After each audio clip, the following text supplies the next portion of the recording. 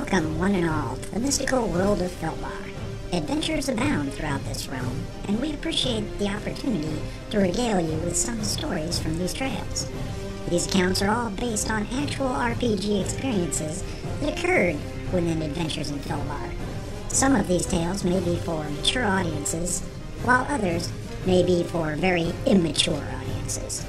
We now present the sage Mikas Tumo from Tamel, also known as the Bard of Filbar. Welcome to Session Denali-39.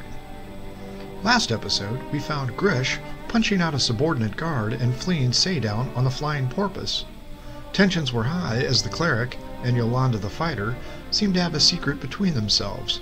We rejoin the group on the deck of the ship as it moves across the water towards the east.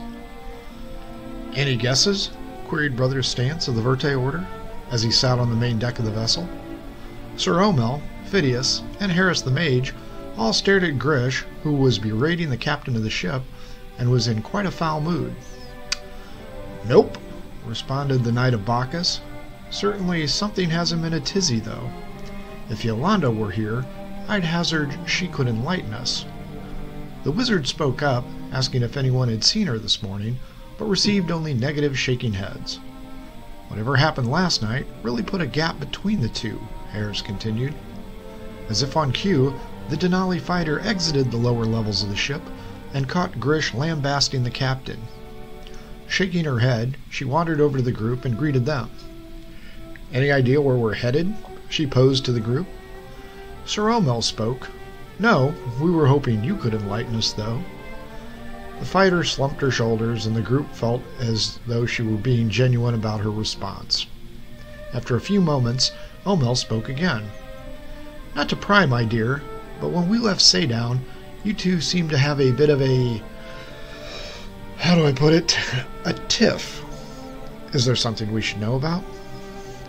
Yolanda watched Grish storm to the front of the ship, eagerly anticipating a landing at the ground on the horizon.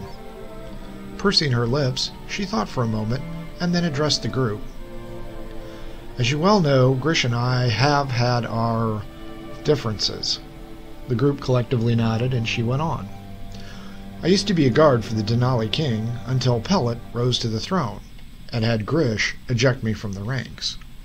My opinion then, just like it is now, is that King Pellet is an idiot and can rot in the Seven Hells. I have never agreed with his style or outlook that cost me a job that I dearly loved. It would seem at this time, which Grish too is having second thoughts on his beloved monarch. Something is obviously afoot, but I do not know the details. Him punching out Santos back in town clearly indicates that there is a rift." Harris broke in and asked her what she meant by that. She nodded and continued. "The Green Guard is a well-trained group of elite fighters that Grish himself oversaw. One of his favorite teachings is that you never touch another person unless you are prepared to fight them. Santos grabbing Grish was a horrible breach of etiquette, and clearly a stupid one on the lieutenant's end. The second clue is our rapid departure from Saydown. We only had a few hours of rest before jumping aboard this ship and leaving. Finally, we are headed east."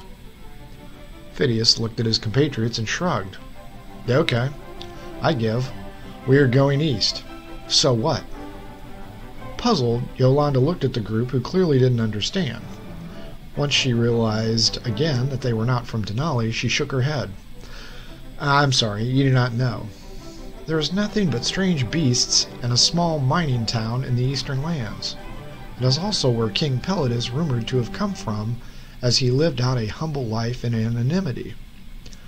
We are clearly not following the coastline, where Tigos Vale resides. It is my belief that Grish is headed to the eastern interior to seek out answers, probably the origin of King Pellet. If he has any doubts on this fearless leader, it would give him a test of faith, which he clearly would not enjoy." Omel noticed a thin smile cross her lips and asked, "But you do not seem bothered by such unusual events." She promptly hid her smile and pointed out that she was glad Grish was finally getting on board with the idea. "King Pellet is an ass, and a false ruler if I ever saw one. For years, we in the Guard had been told that King Baedor had no heirs, except for possibly a few bastard children. When he arrived and presented evidence that he was next in line, many of us questioned this. But the sages present authenticated his claim to the throne. While I spoke out against his installation, it is what most likely led to my dismissal. Personally, I think he's an imposter. Stance, Harris, and O'Mell looked puzzled at the new information, but went expressionless as Phidias pointed out that Grish was headed this way. My friends, we should be landing at the coast in less than an hour. I should tell you that much of this land is untamed, and unknown hazards may await us. He looked at Yolanda and offered an apology, but was only greeted by an emotionless nod from the fighter. Sir O'Mell spoke. Grish, what are we doing here? Did you feel the need to throw your life into the path of danger so quickly again? Poor Phidias here only managed to snag a few items from the merchants in the city. The group scoffed, and Grish responded. My apologies, dear friends. I have to handle the daily prayers before we land. Once we have reached solid ground, I promise to explain everything a bit better. He turned to find his quarters, but turned back to Yolanda. I am sorry, warrior. I truly am. He then moved quickly to go below deck for his devotions. The group shrugged at the strange interaction, and O'Mell suggested that they pack some food for the trip and perhaps grab some extra water skins. I'm not sure where we're going, but I'm certain we'll need some supplies. We close out this episode now and give you our thanks for listening. Please subscribe to this podcast, and don't forget to follow us on Twitter at The Bards Podcast. For everyone in Adventures of Philbar, thanks for listening.